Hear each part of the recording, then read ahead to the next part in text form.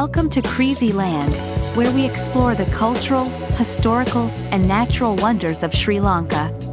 In today's episode, we're going to talk about the history of Sri Lanka's famous cinnamon industry. Sri Lanka has been known for its cinnamon production for centuries. The island's climate and fertile soil are perfect for growing cinnamon trees. It's no wonder that the country became a major exporter of this spice. Cinnamon was one of the most sought-after spices in the world during ancient times. It was used in perfumes, cosmetics, and most importantly, for culinary purposes. The Romans and the Greeks were among the first to discover the spice, and they valued it so much that they paid for it with gold.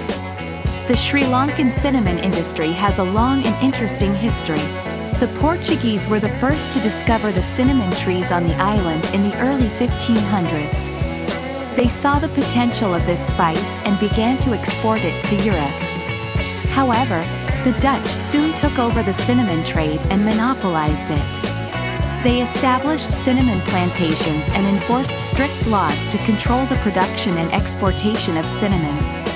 The Dutch ruled Sri Lanka for over 150 years, and during this time, they built a cinnamon empire.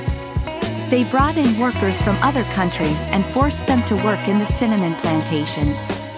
The workers were treated poorly and were not allowed to leave the plantations without permission. They were paid very little for their hard work, and many of them suffered from diseases and injuries. The British took over Sri Lanka from the Dutch in the 1800s. They abolished the strict laws and regulations that the Dutch had enforced and allowed the locals to grow and export cinnamon. This led to a boom in the cinnamon industry, and it became one of the country's most valuable exports. Today, Sri Lanka remains one of the largest exporters of cinnamon in the world. The spice is still grown in the traditional way, and the locals have perfected the art of harvesting and processing cinnamon. Cinnamon is used in many Sri Lankan dishes, and it's also exported to many countries around the world. And that's the story of Sri Lanka's famous cinnamon industry. We hope you enjoyed this episode of CreazyLand. Join us next time as we explore more of the cultural, historical, and natural wonders of Sri Lanka. Thank you for watching.